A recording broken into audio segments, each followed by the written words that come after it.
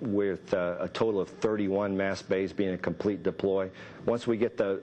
solar arrays to one bay out, then we hand over to the crew inside the station, and they do deploy from one mast bay out to 100% deployed. And we certainly hope it goes this smoothly during the real mission. So that's the 2B array, and then the 4B array will be deployed in a very similar fashion.